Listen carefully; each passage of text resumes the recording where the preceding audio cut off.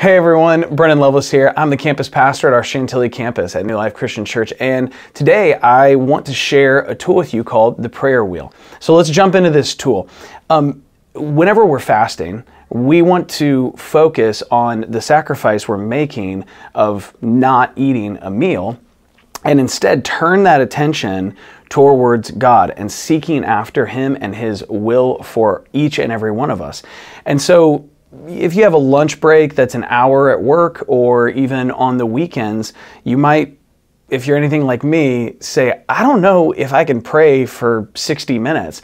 And so there's this tool called the prayer wheel that I want to talk to you about today. And there's going to be an image that comes up right now, and there will be a link for you to be able to actually click on and get kind of a description that'll help guide you, which is really cool.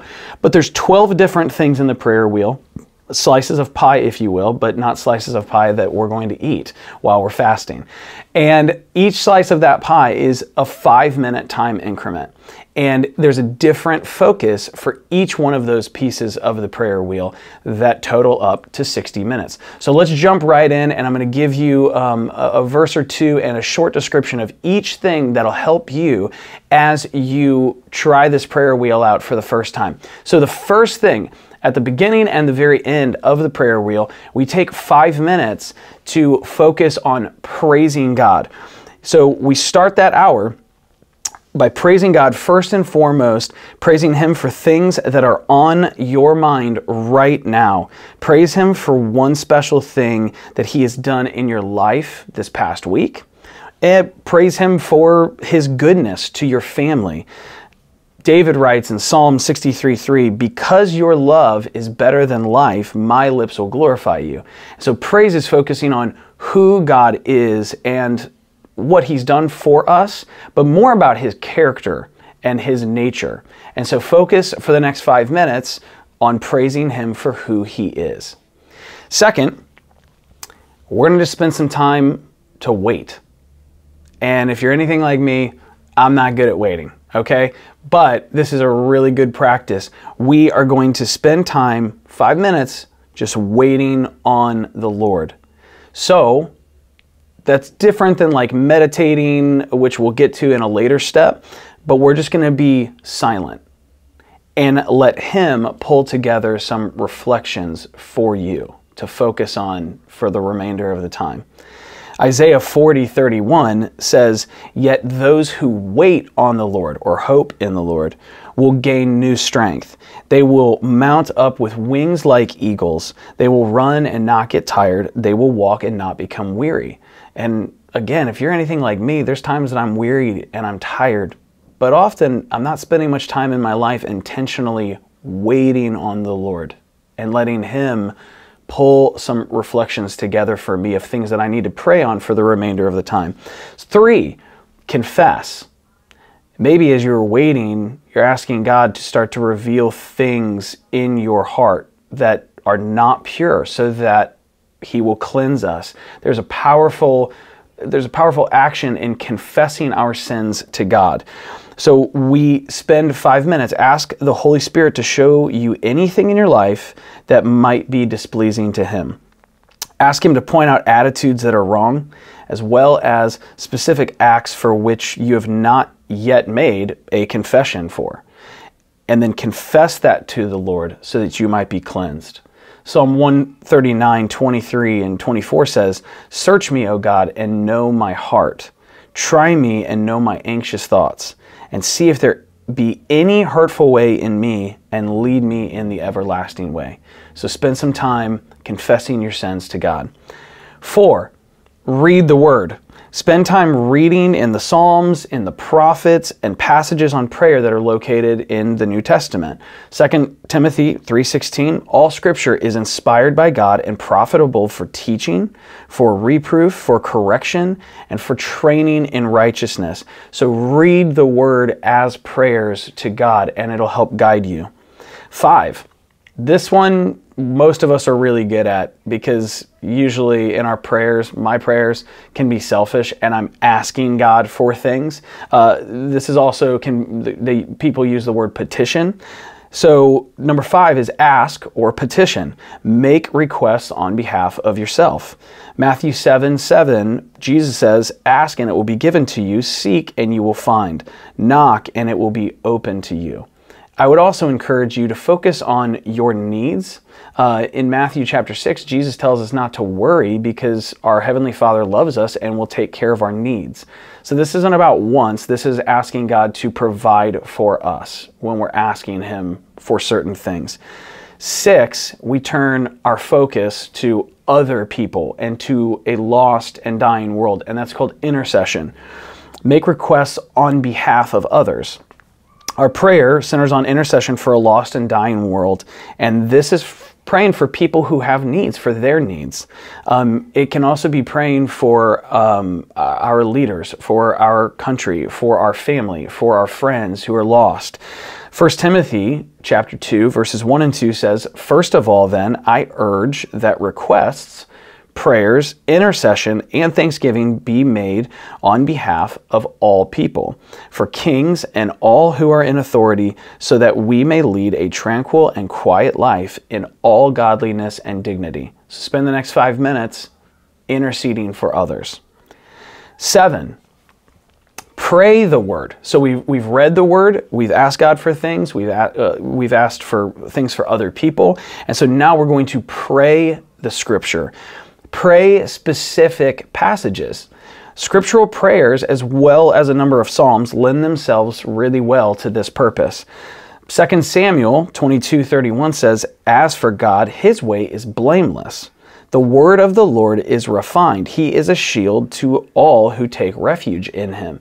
The cool thing about the Word of God is that it's living and active, and as 2 Samuel said, God is blameless, and He's also given us His Word. So when we read the Word, we are actually inside the will of God. And so that's a really cool thing when we're praying, and it can help us focus on the things of God and let the Word speak to us even as we are praying it.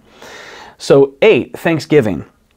Thanksgiving differs from praise in that praise, we talked about earlier at the beginning, is who God is, and thanksgiving recognizes God for what He has done, specific things He has done for us, for our family, etc. So give thanks to the Lord for the things in your life, or on behalf of your family, or on behalf of your church as well. Philippians 4:6 says, do not be anxious about anything, but in everything, by prayer and pleading with thanksgiving, let your requests be made known to God. So take the next 5 minutes and thank God for all the wonderful things that He's done in your life. 9, this might make you a little nervous, but I promise it's not as hard as it sounds. Sing. We're going to spend 5 minutes singing, and that can be out loud, that can be in the car, that can be in your heart. Sing songs of praise or worship, or another hymn or spiritual song. Psalms, if you open up your Bible to Psalms, there's a lot of really good Psalms for this time as well. You can get on YouTube for 5 minutes and find your favorite worship song, and you can read along to those words if the lyrics are on there, but spend time singing to God. Psalm 105, 1-3 says, give thanks to the Lord, call upon His name. Make His deeds known among the peoples. Sing to Him, sing praises to Him. Tell of all His wonders, boast in His holy name. May the heart of those who seek the Lord be joyful. And there's something cool when you're singing, whether that's just in your heart or out loud, that causes joy. And so find some worship songs, find some scripture, and try singing that. 10, meditate. Ask the Lord to speak to you, and have a pen and paper. This would be really good if you like to journal. Even if you don't like to journal, it'd be really good to have a pen and paper ready to record whatever impressions that He gives you. And so when we're meditating, we're actually meditating on the Word of God. We're thinking of spiritual reflections, maybe of something that you read earlier in your time. And so Joshua 1:8 actually he's talking to the people of Israel after they received the law. And it says, this book of law shall not depart from your mouth, but you shall meditate on it day and night, so that you may be careful to do according to all that is written in it. For then you will make your way prosperous, and then you will achieve success. And this isn't a health and wealth thing, but when we're focusing on God and meditating on His Word, it has a funny way of kind of like being written on our hearts and us being able to remember those things throughout our day. If you're doing this in the morning, or if you're doing it before you go to bed at night or on your lunch break, it can help us kind of refocus when we're thinking of some of these spiritual themes or scriptures that we might have read earlier, or maybe that we haven't read in a while, but we're meditating on God's Word and thinking, what does that mean? What does that say about who God is? What does that mean for my life? And how do I kind of imprint this on my mind so that I can live the rest of my life always being able to apply whatever verse you're thinking about and meditating on? How does that apply to the rest of my life? 11, we're almost at the end. Spend 5 minutes just listening. Just listening. So spend time merging the things that you have read in the last hour, things you have prayed, and things that you might have sang, and see how the Lord brings them all together to speak to you. And a lot of times for me when I'm listening, and I heard somebody say this, but it resonated with me, is a lot of times when I'm listening and I'm trying to hear God speak, a lot of times it's bringing up verses that I maybe have known for a long time. Maybe they're just kind of somewhere in my subconscious. And as I'm listening, though, God is bringing things to mind. Oh, I need to apply that to my life. I need to listen to that. So the last 5 minutes, we're going to spend time actually praising God once again. We started this way and we're going to end this way. So we're going to praise God for the time that we've had with Him, the time we've been able to spend doing this, and the impressions that He has kind of put on our heart in the last hour. And again, this is praising God for who He is, His nature. And Psalm 100 verse 4 says, "Enter His gates with thanksgiving and His courtyards with praise. Give thanks to Him and bless His name." So do that for the final 5 minutes, and you just spent an hour praying. And I don't know about you, I've done this a couple times before myself, and it really is a more powerful tool than I thought it was. But as you are working through trying to learn how to pray better, and you're fasting right now, and you're trying to find out, how am I going to fill that time when I would normally eat, and how is God going to work in my life? I really do think God is going to do great things through you, and I'm so glad that I had the opportunity to share this tool with you.